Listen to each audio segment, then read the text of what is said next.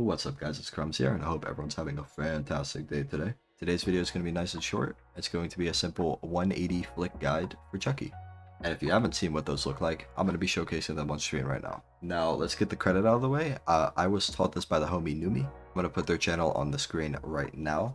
And I'm also going to put all their links down in the description. So make sure you check them out.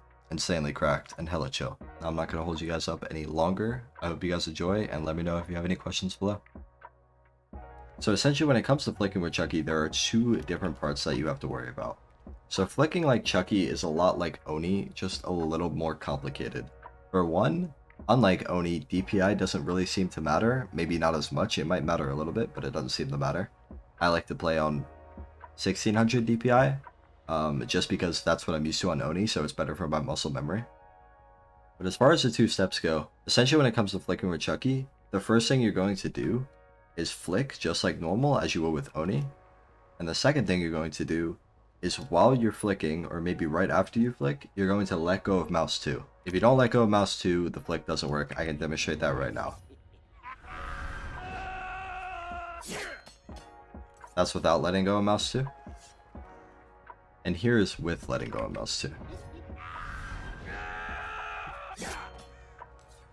Boom. Perfect. Perfect 180. That's pretty much as perfect as I can get it right now. I know you can go a lot farther than 180. I've seen many people do it. I don't know if that's related to DPI, but you know, like I said, I'm still improving as well. Let's go over it one more time. Now let's go over it one more time.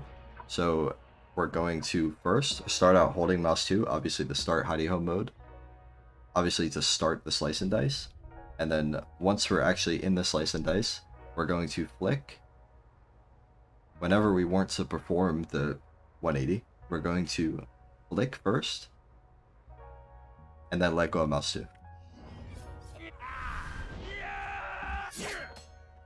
Boom. Just like that, you have learned how to 180 flick on the Chuckster. Thank you guys so much for watching, and I will see you all in the next one.